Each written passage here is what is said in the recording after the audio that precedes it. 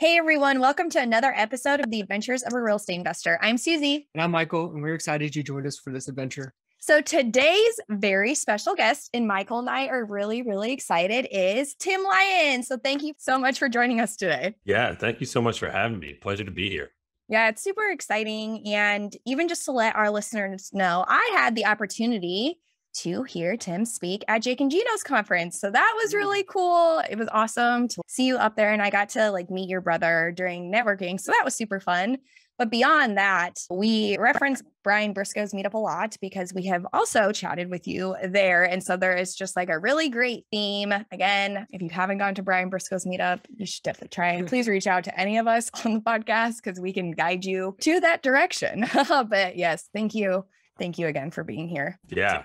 What I love about that is that, real estate can seem so big sometimes, right? And overwhelming. But when, being a part of this for the last couple of years, it's just really a small community, right? And it seems to get smaller and everybody kind of knows everybody. And it's a great community to be a part of. And I'm glad you thought my speech at Jake and Gino went well because I was super nervous up on that stage. I'll tell you, the largest crowd I ever spoke to was maybe 30 people. And then all of a sudden I have 800 or 900 faces looking at me. And I was like, whoa, but it was good. That was a great weekend. I can't wait for MM5 already scheduled. I'm locked and loaded. So nice. Yeah, that's awesome. No, it was cool. And it was even my first conference in person, so I was like, this is me, seeing all the people. Oh yeah, it would have been, that makes sense.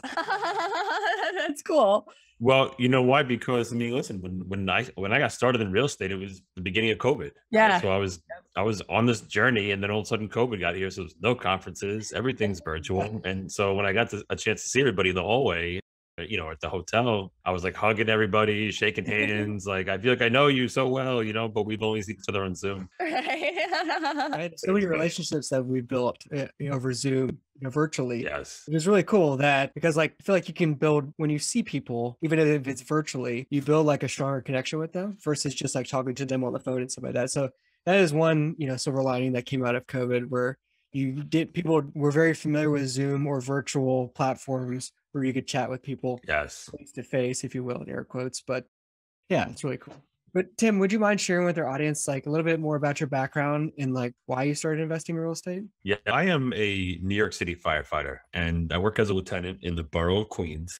I've been doing that for about 16 years. And like a lot of firefighters, I had a second career as an emergency room nurse. I like to joke that I was pre-med for about 15 minutes back in college, before I joined a fraternity, and the wheels fell off for a couple of years there. But anyway, so when I became a fireman, I got to the firehouse, and almost everybody had a second job. And a lot of guys do stuff in the trades, right? Plumbing, heating, roofing, contracting, tile guys. And I don't have any of those skills. I am totally allergic to a hammer. My whole family is allergic to hammers. I don't know anything about that stuff. So I decided to go back to nursing school because there was a couple of guys in my firehouse who were nurses, and they had the nice cars in the firehouse parking lot, and their wives didn't work, and they always had steady side work. So I went back to nursing school while working full time and became a nurse. And what happened was I had a great life, right? I was married, I had my first kid, I was working 2 jobs that were fulfilling, and I had purpose, and it just seemed like it was the way it was. But what happened was, I think because of probably lifestyle creep, and you can always use more money. So I was trading my time for money, and what used to be 40 hours turned into 70, 80, sometimes 90, sometimes 100-hour weeks, with overtime or picking up shifts. And my retirement accounts were getting contributed to. We went on 1 or 2 vacations a year. Everything was good. Didn't have any credit card debt. So really, to a lot of people on the outside looking in, it was probably I don't know what Tim's talking about, wanting to be more, do more, and have more. He already has everything, that he should have. But when you have that feeling inside of you that you're being trapped, the W-2 grind can certainly wear on you. And, being a firefighter, I work 24-hour shifts. So, between commuting and working 24-hour shifts and maybe getting out late, it could be a 30-hour shift, that's a long time to be away from your loved ones. Yeah. And, when I was coming home, I get home at late at night, and the next morning I'm out of the house by 6 a.m. to go to the hospital. So one girl turned into 2, which turned into 3 little girls. in my house. And when when they're small, they don't say anything. Yes, I felt bad that I wasn't around, but my wife started to feel it. I started to feel it. And then when they were able to talk and verbalize, there'd be a lot of tears sometimes. Daddy, where are you going? You just got home and now I'm not going to see you again. And it became like overwhelming almost. I was like, you know what, something has to change. Like yes, this path can continue. Yes, I can make money. Yes, I can support my family. Yes, I have purpose, but there was a couple boxes that were being checked. And those are some of the most important boxes for myself and my wife, Christina. And that was the family time and, having more control over just my time in general. And there's no real magic bullet. And I didn't know what to really do, but I knew I had to do something. So I'm on the beach, 2019, family vacation, Outer Banks, North Carolina. And I finally opened up a book called Rich Dad, Poor Dad by Robert Kiyosaki. And I'm sure a lot of your listeners know all about this book. And this is a book that I had in my firehouse overnight bag for about a year. And I never opened the book up. I'd heard about it on podcasts. I ordered it on Amazon. I think I order way too many books on Amazon. I have about 50 of them to get through, Yeah. It makes me feel good to like buy the book on Amazon and get it delivered, but then I sometimes never get to it. But, I read the book on the beach and I couldn't put it down. I'm on family vacation. I'm building a sandcastle in one hand and I got the book in the other. And I remember finishing the book and I just, turned to my wife, Christina. I said, babe, I'm going to be a real estate investor. And, she knows that she was thrilled. Yeah. She's like, all right, Tim, whatever, like, sure you are, and she knows though, like she knows that anything I put my mind to, anything I'm defiantly committed to, I'm going to make it happen. But she also knew that I knew nothing about real estate investing, that I never did it before, that I never, nobody in my family's done it before. Nobody in her family's done it before. None of our friends really did it. So, I'm sure there was a healthy dose of skepticism in that response. But 4 months later, I'm closing on a 3-unit rental property. And when I tell people that, they're kind of taken aback by wait a minute, you read a book on a beach in July of 19, and then by November of 19 you're closing on a 3-unit rental property. And I'm like, yes, and they just wait, wow, how did you do that in 4 months? I mean, and that's really the beginning of my real estate journey. I just had to take that action because, as you guys are well aware, and I'm sure a lot of your listeners are, education is one piece of the puzzle, right? And I think everybody wants to have that confidence. Everybody wants to have that clarity. But without the inspired action, the next step of taking that inspired action, there's really no results. And if we needed a PhD every time that we had to make a choice or make a decision or take some sort of action, there would be a lot of indecision in this world. You have to take that action. And that's just what I did. No, I love it. And I love that you actually took the time to even reflect almost and be like, okay, now changes have to be made, because a lot of people, and you just hear this, right, from stories from others, how they, families still express something and nothing was ever happened. And so I'm like, it just warms my heart, to hear that you're like, no, just with a little bit more action, in a little bit of more please, I just need this much more time in order to get to the place where I can be with you, for a lot of the time, is huge. And it even puts more effort on you. So that's really, really awesome, because that's huge to be able to admit to yourself and then ask of, again, Christina and your little baby girls. Yeah. And let's face it, I'm 39 years old. When I was growing up, the daddies went out to work, right? They worked wherever they worked, they went out to work. And these days it's a lot different, right? People work from home, even before COVID, right? If you're in sales, say, a lot of my friends who work in sales, they work from home and they do a little traveling. But also, fathers used to come home maybe at the workday 4 or 5 o'clock in the evening, and that's when they would coach the kids' teams or whatever, and rinse and repeat. These days, I think dads are, especially the dads that I hang around, way more involved in their kids' lives. Dropping off at school, picking up at school, just being around more. And I was missing that piece. I was always at work. I was kind of part of that old school, trade your time for money, go work, go pick up the overtime, just make it happen at all costs, just make it happen. And that's not what I wanted. And, that really speaks to a lot of, what you hear on podcasts in real estate is hey, how do you get started in real estate? Well, you got to figure out your why. And that sounds great, right? Oh, figure out your why and then hold on to that why. And you're going to just be so successful. You have a Maserati next week. But, um, but it's something that's actually true, right? If you don't know why you're doing something, if you don't hold it near and dear to your heart, if you don't think about it and almost perseverate on it every day, like, why am I doing this? Why am I going to retire from the hospital making, say $30,000 a year in extra income, to go make $0 a year for the foreseeable future until I can make a new business venture happen? Like, if you don't have a strong why, if you don't have a strong sense of clarity, then you're not going to make that happen. Yeah, no, and that makes a lot of sense because the clarity is a huge part. And it's not like you just think about it one time, right? You have to think about it a lot, and it can change and evolve also, because once you've gotten to like that point, or if something's changed in your life, that is totally okay. Like it can evolve, it can grow. And that's the greatest part about all of it.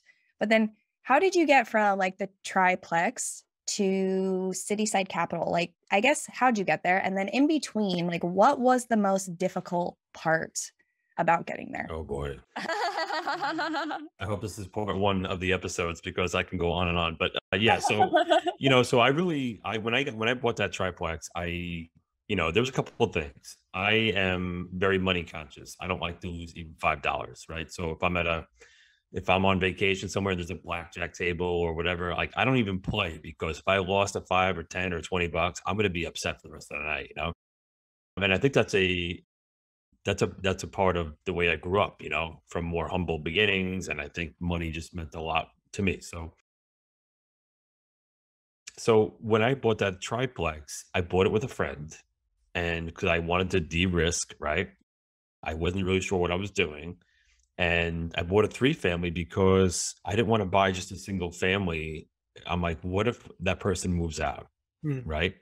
Then I'm going to be stuck with the carrying cost and the mortgage, and I have to get somebody in there. It's going to be very stressful. But with the 3-family, I could have, 1, maybe 2 units vacant, and I could still pay the bills. And that made a lot of sense to me, and that made me feel more secure. So I kind of had a little bit of like a multifamily mindset going into it. And I also wanted to be the landlord. I wanted that education. I like we talked about in the opening, I am not handy really at all. Like my wife doesn't even want me hanging pictures on the wall. And I wanted that when we bought that house, the first floor unit was going to be vacant. So it was in good shape, but we had to do some painting, a lot of painting. We had to take the carpet out. We had to put new LVT flooring in the bedrooms. I mean, all these things I had no idea how to do. I was YouTubing and relying on some of my friends who had the know-how, but I wanted that experience. I wanted to know what it was like. I wanted to be the person renting out that property, putting systems in place, collecting the rent, taking the phone calls. And it sounds crazy, but I really wanted to be like almost like feeling what it was like to be a real estate investor, as opposed to just buying the property and automatically putting it into property management, which I probably should have done, but then I wouldn't have learned as much as I did in that short amount of time. Sure. So, yes. So after a few months, I'm cash flowing. Well, I mean, I was cash flowing from day one, but now when we turn that unit, I'm cash flowing pretty nice. My friend and I, we have proof of concept. More importantly, my wife, Christina, and I, we had proof of concept. This thing works. And, I'm kind of condensing a lot, because when I was turning that first floor unit, and we also put a new roof and siding on the house, my wife called me one time and she was like, Tim, she's like, I thought this was going to be like a passive type investment. Now you're at the firehouse, you're at the hospital, and now you're at this other house like all the time. What's happening? And, when I look back, I said, that was 100% right. And real estate is not a passive, there's passive investing and then there's active investing. And I was doing the active piece, and it provided a great education. However, after a few months, I realized that I'm listening to podcasts all the time. At this point, I had just turned Pandora off my phone. I hadn't listened to one top 40 song. And if I had to go to the supermarket for eggs or milk, and it was like a 7-minute, round trip, I was taking in 7 minutes of. And then as I'm walking in the aisles of the supermarket, I have my earbuds in, taking in, more podcasts. Yeah. And I keep on hearing about multifamily. And, to me, multifamily seemed like pie in the sky. It seemed very difficult. something that wasn't for, Tim the fireman, Tim the ER nurse. It was for a private equity guy, a hedge fund guy, Wall Street, because it was, spreadsheets, and it was a different language: net operating income, cap rates, occupancy, economic loss to lease, and I'm like, what are these guys talking about? But I was very intrigued because everyone kept on talking about scalability and more units under one roof. And you only have to worry about one roof instead of, whatever, multiple roofs, and I'm saying to myself, man, I should really look into this multifamily thing. The more I looked into it, the more I realized what I didn't know and how hard it was going to be. But then I started hearing about mentorship and coaching. And I'm like, wait a minute, this sounds like a scam. I'm not going to pay somebody to tell me what I can learn in a book or listen to a podcast or go to a conference or meetup. That was my scarcity thinking. But then, like, literally podcast after podcast, regular Joe after regular Joe, we're talking about mentorship and coaching. And I always joke that being from the New York City area, that I have a healthy dose of skepticism baked directly into my DNA. So I started just doing like hardcore research and contacting people on social media. Hey, I saw that you were a part of this coaching program. Just want to know what you thought about it. How does it work? What's your return on investment looking like? And I didn't even know what to talk about, but I just needed to hear it from somebody else that they were getting value out of that. And that's what I did. I just immediately said to myself and to my wife, Christina, who thought I was a little bit crazy, we got to pay, a lot of money to basically, and the way that I rationalized it, to be honest with you, is that, I planned on maybe doing 20 years as a firefighter, and then I could retire with a pension, which is something that a lot of professions don't have anymore. Less than 10% of jobs in the US have a pension still. And I was going to go back to school and become a nurse practitioner or a nurse anesthetist. But that was going to require a master's degree and maybe another, I don't know, 60, 80, $100,000 of, student loans. Yeah. And when I rationalized, like, hey, listen, like, I could build a business in real estate and it's going to cost, a lot of money. It cost me $20,000 upfront to join a mentorship and a coaching, and to join a community of like-minded folks. It was almost like a bargain. It was almost a discount. And, that's what I did. I jumped into the mentorship and coaching program, and it was literally the thing that moved the needle from me, my company, Cityside Capital, my family. That's what the impetus that sparked that growth. That's really cool. I want to talk about two things you kind of brought up. So the first one is about the difference between active and passive. I think a lot of people, they read that Purple Book by Robert Kiyosaki, and they're like, oh, I've got to jump right in. And, a lot of people start off with like single family or small, multifamily, if you will. And they get into it and then they realize, holy crap, this is a lot of work. And I'm taking up more time that I don't have. Right. And so from that, I just want to say, if you're new, if you're listening to this and you're starting out in real estate investing, like, take the time to get fully educated on the active and passive side. Cause like what Tim was talking about, like, turning units and spending so much time there, it is very, very active.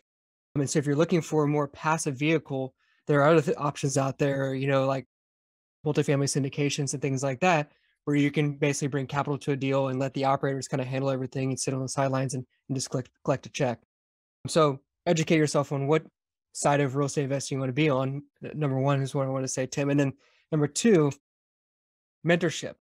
For people who are out there who are just getting started as well, and they're interested in mentorship, like what you said, I mean, multifamily is like large multifamily is it can be very challenging. It's simple, but it's not easy, right? And what I mean by that is, like, it takes a lot of work to get started.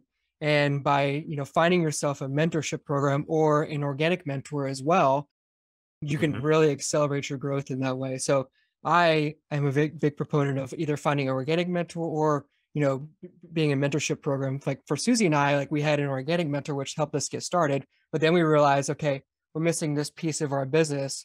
We wanted to really accelerate our capital raising side of it. And so we joined a specific mastermind for capital raising, right? So like, that's also huge. And I'm a very big proponent of that. And like, as you can attest to, like you said, that moved your needle, that really moved the needle forward. And you now joined a community from that point now, Tim, like what have you done since then and since joining that community? I want to hear the rest of the story now.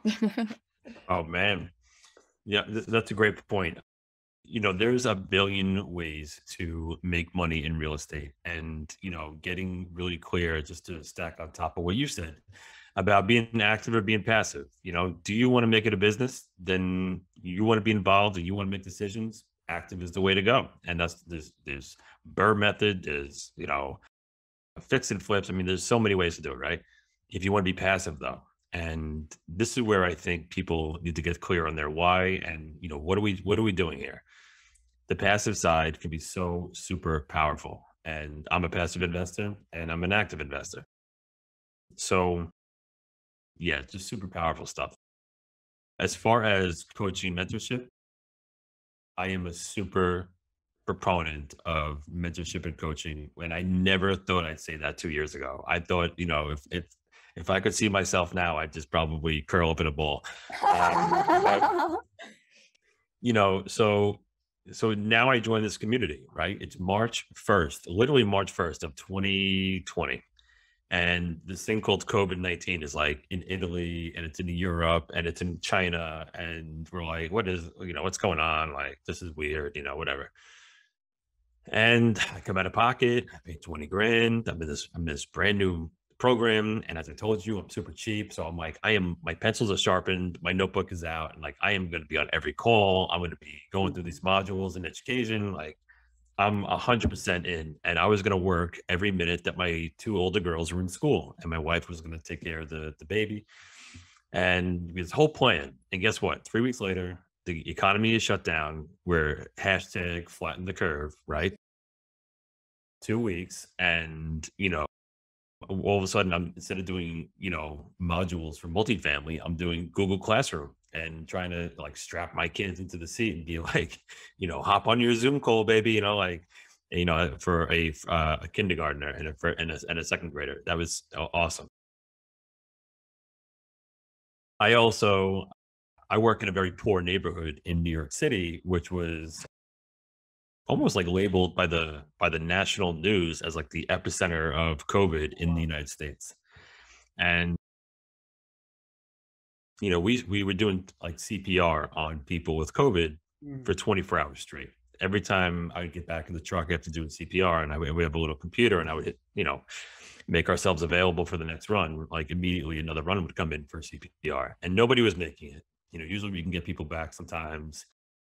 And whether they were 30 or 90, it didn't matter. People were not making it. And there was just bodies literally stacking up outside the hospitals in these refrigerated trucks. We had a brand new baby at home, my third little girl, Avery. And, we didn't know a lot about COVID. And now, now like what I'm thinking, right? I have our economy shut down. My kids are at home. I just paid 20 grand for a coaching program that I'm not even really doing right now because it's crazy. And now we don't know about COVID. So I get home from a shift and my wife's like, we need to talk. Like, we don't know anything about this virus. You just were doing CPR for 24 hours. Should we just like make a place for you in the basement or keep you out in the garage? Like, what are we doing here? And, because we didn't have a lot of information, I said, yeah, I'm like, I need to get out of here. I don't want to expose you guys. So I ended up moving into my mother-in-law's house. She moved into my house. And for almost 9 weeks, I was, quarantined. And that's really what sparked my growth in multifamily. This is a long story to tell you how I really, really powered through. And for 8-9 weeks, I had no physical contact with my girls. And I just woke up super early, 5 a.m. every morning, went to bed at midnight. And I powered through material. I got on every Zoom call. I networked like crazy. I started calling lenders and brokers and underwriting deals and hopping on, coaching calls.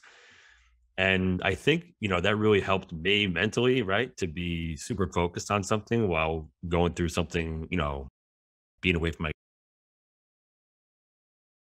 but really that kind of, that to me made multifamily real, right? Underwriting deals, making offers, talking with people in my network. I mean, people thought I was crazy. Like the economy shut down, the stock market just lost 35%. And I'm like, hey, I'm doing real estate. And they're like, I thought you were a fireman, dude. What are you doing? Like, so But I think all of that together really kind of got people interested in what I was doing. And that's how I've been able to grow so quickly, is that people were watching my journey. I also, I got a little more active on social media, and I just started telling people what I was doing, and there's certain things that, people want to talk about. And real estate seems to be one of them, and a lot of people who aren't in real estate are intrigued by somebody who is doing real estate. So that's really like how we got started through the program that I was being coached in. I was given the opportunity of a lifetime to join my direct coach, in his 43 unit syndication. And he basically gave me a behind the scenes look on how syndication worked. And when I joined the community, I really thought I was going to do like a 10 unit and or a 20 unit, but with my brother and my dad, maybe a couple friends. I wasn't even really clear what syndication was. And after that, after being able to be a part of a syndication, and then right at the end, before we, getting ready to close, my coach was like, "Hey, do you think you could raise any money? You want to give it a shot?" And I was like, "Well, I don't know. I mean, I've never raised money before in my life, but yeah, I'll give it a shot." And we ended up raising $150,000, and I didn't think I could raise $150. But right then and there is where it kind of crystallized for me that I really like syndication. I really like, going bigger, getting bigger buildings, having that scalability, offering a investment vehicle to my friends and family that they're not going to see anywhere else. And that's how my capital raising journey kind of got started. Oh, I love it. And I mean, there's just so much to that. I mean, because a lot of people, right? Like one, like even being separated from your family is huge, but a lot of people during that time would have like done the opposite, like they would have panicked and just been like, okay, like I'm just gonna like kind of dwell on this situation. And you were like, nope, this is what we got to do. No, which is That's right. very powerful. But I am curious, like now, because I know you raised quite a bit of money now. Have you brought a lot of like the people that you worked with at the hospital and like the other firefighters into your investments? Because I know it would be huge to be able to like transform their lives as well, to be able to not have to work, 60, 80, 90 hours a week. Yeah. So that's a great question. Because of like the unique situation that I was in, being in a hospital setting. Obviously, there's some high earners in a hospital, right? You have doctors, you have advanced practice providers, whatever, nurses. I was in a pretty good spot to tell people what I was doing. And then when I was like, "Hey, I'm resigning," they're like, "What? You're resigning? What are you talking about?" I'm like, "Well, I started a real estate business." And they're like, "Oh my God, like let's have coffee, let's chat." And then obviously the guys in the firehouse are way more skeptical. You ever want to meet, if you ever want to meet a very funny group of people, just walk into your local firehouse, right? So, I mean, still to this day, they call me Lieutenant Madoff, right? For Bernie Madoff. They'll be like, hey, yeah, I'm a lieutenant. So the nickname for a lieutenant is Lou. So they'll go, hey, Lou, how's your Ponzi scheme going? How's your, and I'm like, dude, stop, come on. But then separately, they'll text me, "Hey, I want to know all about this. How can I get involved? We got some money, this and that, the other thing." So we've been able to help a lot of people understand, what it is that Cityside Capital does. What does passive investing mean? How does it work? How does it benefit you? What does it do for your finances? What does it do for your tax situation? And by providing that value and that education, we've really been able to scale our business pretty quickly and provide opportunities for people that they wouldn't have otherwise known about. And I think that's what really gets me out of bed in the morning. Is I love talking about this stuff. I love real estate. I love passive investing, and I'm super passionate about it. So, and plus I get to work from home now, which sometimes is good, and sometimes I'm like, man, I wish I could go to an office somewhere. But so yeah, I mean, that's what we're doing now. No, and what's cool though is that like all three of those professions, like if you look at them, a little bit higher up, like you're all helping a community. It's just like different communities, so there's actually a lot of parallels to like being a firefighter, being a nurse, and then being a real estate investor, like if you're in it to impact the community, whether that is like the apartment community or the direct community, you know, that you serve, or the people who are just at the hospital, like you help and impact people, whether you like see it that way or not. So it's almost like it makes a lot of sense actually from going from those two into real estate investing. I mean, that's how I see it, right? If like you have a true passion for real estate investing, like for me, that is like having a true passion for serving another community, because like we don't go, or most of us don't go into this, you know, just to make a whole lot of money and leave, you know, like there's a lot more that goes into it. And like having that huge heart to be able to spend a little more time to learn something new where you can serve more people is huge. And so I really like too that you've even like brought other like previous colleagues into it, because it's just another way that they can, you know, directly impact a community as well. Like, yes, it's through you, but they're still helping, right? Because without residents and really without capital, we don't get very far. So all the people who are involved are also impacting. Yeah. And I mean, look, you know, I think people in general, and when I say people in general, I'm going to say Tim Lyons, you know, a couple of years ago, you know, my money mindset is not what my money mindset is today. Yeah. You know, maybe a couple of years ago, I had a picture of sitting on a beach, you know, sipping a tropical drink, you know, and not having to go to work. And that was like my ideal day.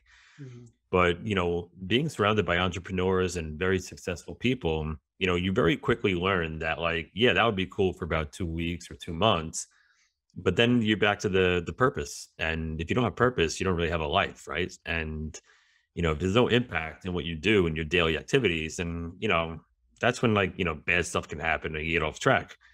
You know, I mean, one of my mentors, Gino Barbaro, who you guys know, you know, he talks about it all the time. Like he's a super successful guy, multiple streams of income.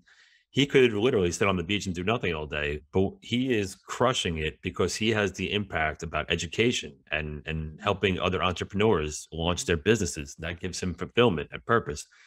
And I love that. And I never understood that until I started to do what I'm doing now. And now, you know, I could totally see how you can become super successful and have a nice bank account or whatever it is. And you still want to have that impact. You still want to be on that journey. And that's what is so fascinating to me about, you know, this real estate community that we've joined, you know, so many successful people. And, you know, they're just all about impact, and they're all about a rising tide will lift all the boats, right?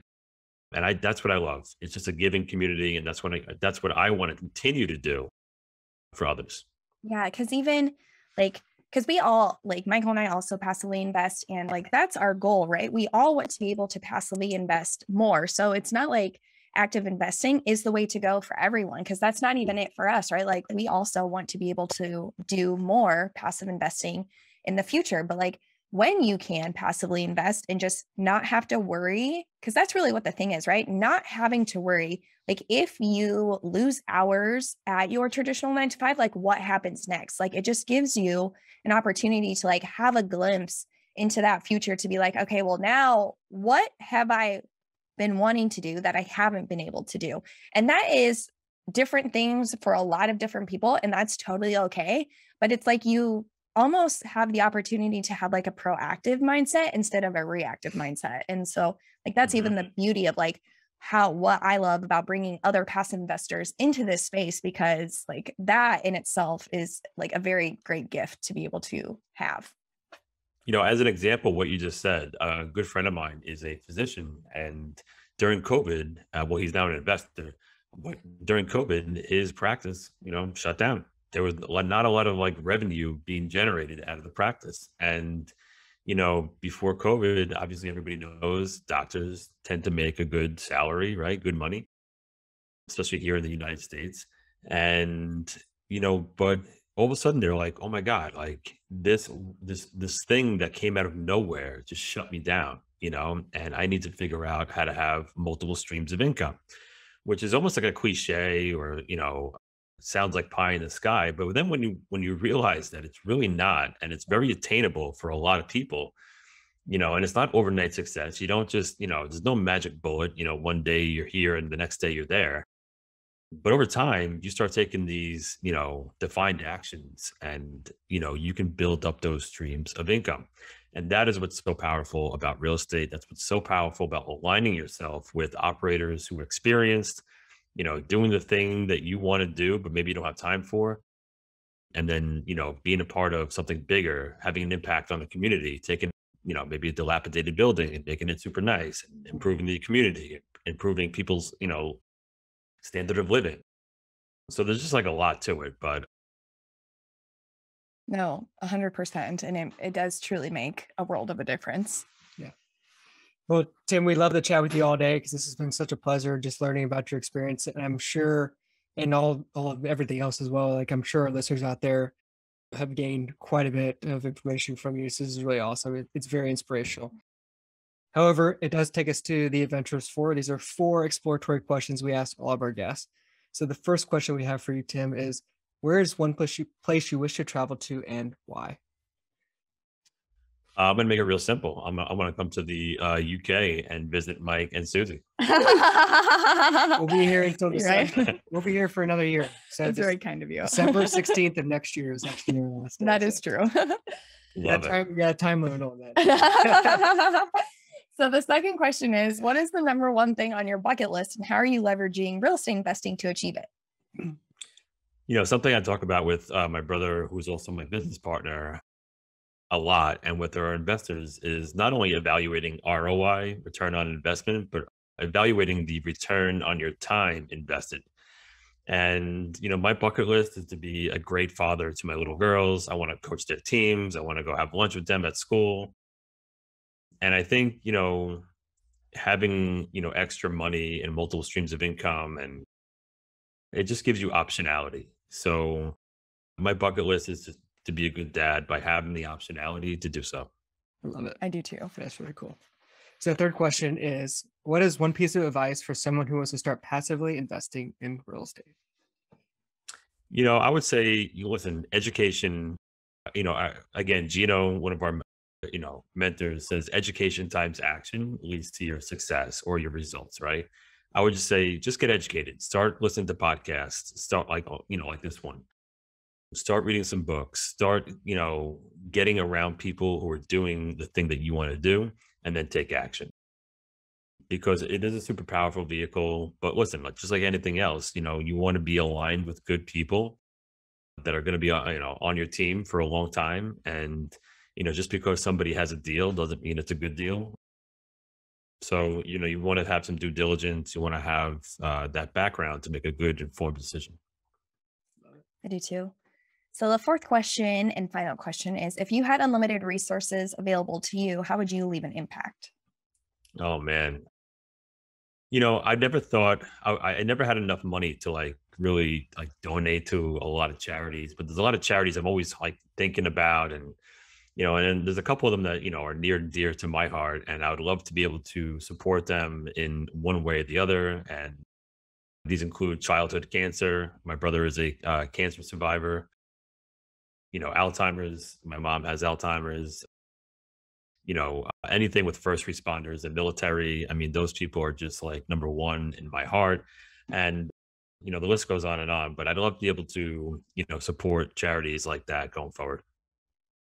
No, that's wonderful. And it is you literally leave one of the biggest impacts that way. So thank you. So before we end the show, Tim, would you mind sharing with our Adventurers family how they can find out more about you and Cityside Capital? Sure. So I just started a new podcast. It's called the Passive Income Brothers Podcast with my brother. So check that out on any of the podcast platforms, and then just head over to the website, citysidecap.com. Yeah. And Tim, thank you so much for joining us today. It is always a pleasure. Hopefully Michael and I can see you at a real estate event before MM5. Yeah, right. But if not, thank you again. Yep. See you guys soon. Thanks for having me.